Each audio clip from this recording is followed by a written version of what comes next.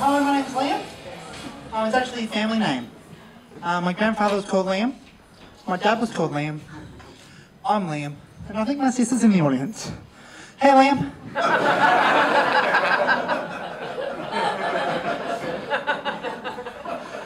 I'm named after my dad, but I'm not Liam Jr. And I always wondered why.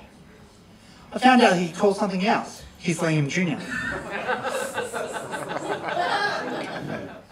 So keeping family tradition, I decided to name my dick Liam III.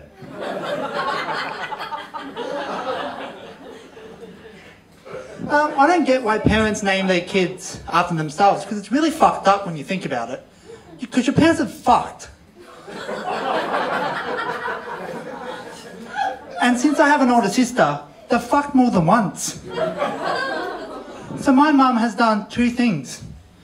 One, and I quote, "Oh Liam, oh Liam, oh my God, Liam." And the second thing, I really want Liam's dick inside me.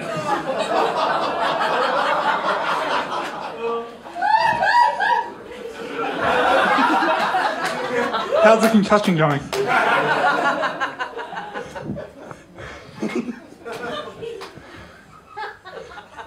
I'm thinking about your parents having sex is a real weird thing though.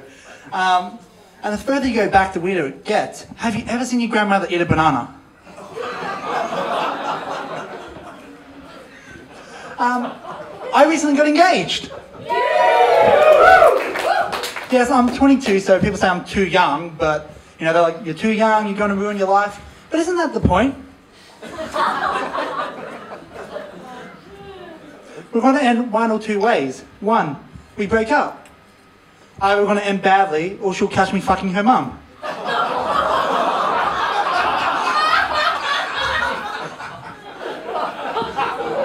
It's okay, she won't catch us. Or two, one of us are going to die. And judging by tonight, it's probably going to be her. My fiancé is actually a twin, and if anyone's ever dated a twin would know that the twin threesome is the #1 goal of everyone's mind. It's the pinnacle, it's what we want to do. Unfortunately for me, her twin's a man. And that wouldn't be much of an issue, but I have a terrible gag reflex.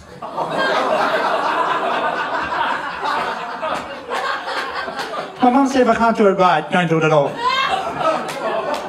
No, actually, her twins are female. They're roughly the same age. And people go to me, "Liam, how can you tell them apart?" It's quite easy. One's phenomenal in bed, and the other one's my fiancé. But being engaged is fantastic. I highly recommend it. Things I used to do by myself when I was 16, now have someone to do it for me. Like the dishes. Wait, not like that.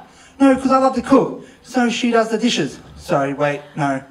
I actually do the dishes as well. But cleaning the house. No, so again, I clean the house.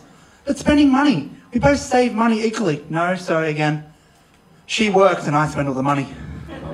I'm the worst girlfriend ever. I've recently just turned 22, so I was 21 for about a year.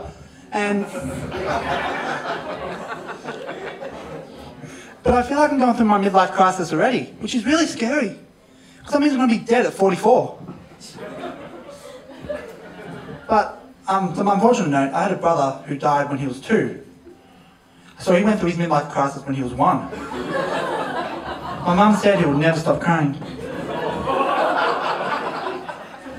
But I remember being a kid, it was so fantastic, you know. You go to the shop, you see things on specials like lollies, and you're like, "Mum, lollies on special. Mum, soft drinks on special." And she'll just look at me and be like, "No." Funny now that I'm an adult, it's, "Liam, I don't want to go into a retirement home." No. But yes, I love going shopping now that I'm an adult. I love sales, I love bargains. Just the other day I bought 5 cucumbers. I fucking hate cucumbers. But I love a bargain. And a few weeks ago I bought 2 packs of extra large condoms. I don't know what you're thinking. You're engaged, so you're not having sex. Worst blue balls I've ever had in my life. And speaking of balls, and not for the last time tonight, the Australian cricket team. What a bunch of wankers. Like, out of any sport, really, cricketers cheat. What a wussy sport to cheat in. I get rugby players, and I get football players. They're manly, they're masculine. You know, I saw Marcus Bontempelli walking down the street the other day, and I wanted to fuck him. With my bad gag reflex.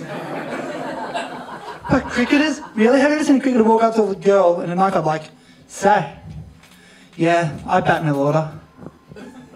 I'm in the slips. And I bowl medium. And the girl will just be like, I want your baggy green.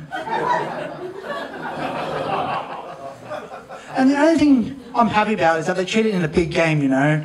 The third test in South Africa is the biggest game in Australian cricket. Not like the Ashes or the World Cup or anything. No, third test in South Africa. You know the weird thing about it is, we lost by 300 fucking runs. And when you think of other teams that cheated, like when Essendon cheated, you know, when they gave it a shot, I got it well done, so thank you. They tried to win the premiership. They failed epically, but at least they tried. When the Melbourne Storm cheated years ago, they won 2 premierships out of it. They got it taken away, but they won 2 premierships. But they're cricketers. They made it so obvious. And having sandpaper against the ball, such a stupid thing. 16-year-old me could have told him having sandpaper against your balls is a terrible idea. It's painful. It's hard work. Now, I just get my fiancé to do it. Thank you very much.